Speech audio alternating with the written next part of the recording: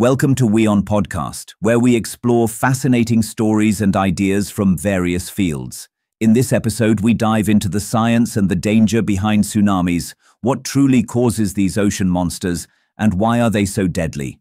Russia on July 30th suffered a massive 8.7 earthquake, which left people shaken and triggered tsunami warnings in the nation, along with Japan and the United States.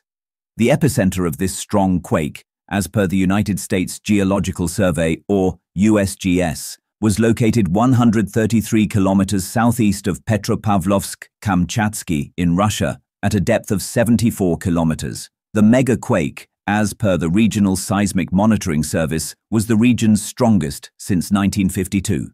It warned that aftershocks of up to 7.5 magnitude were possible.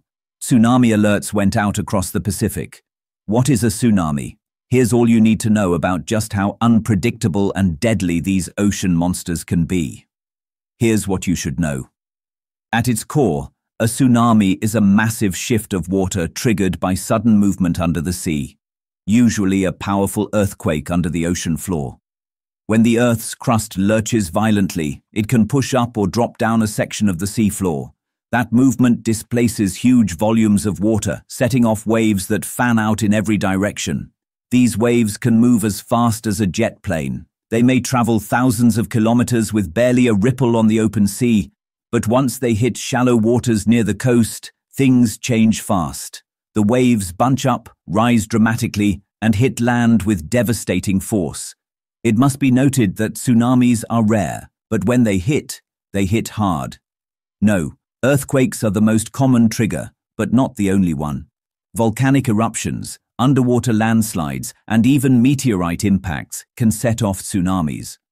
One of the deadliest early examples is from 1883, when a volcanic eruption at the Pacific island of Krakatoa sent a wall of water crashing into nearby islands, killing around 30,000 people. The explosion itself was heard nearly 4,500 kilometers away. According to the U.S. National Oceanic and Atmospheric Administration, even massive storms can stir up enough ocean to mimic tsunami-like effects. The word tsunami comes from two Japanese words, tsu, harbor, and nami, wave.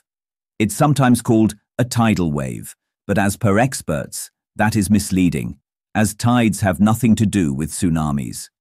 First warning of tsunami. It's the opposite of what you might think. When a tsunami starts, the waves are often low and widely spaced, but as they approach land, the sea floor gets shallower. That compression squeezes the wave's energy upward, potentially turning what looked harmless into a multi-story wall of water. One of the eeriest warnings: the sea suddenly vanishes. If the water pulls back dramatically, that's often the first and only sign before disaster hits. As per AFP, Roman historian Ammianus Marcellinus has described one such moment in 365 AD after a tsunami struck Alexandria.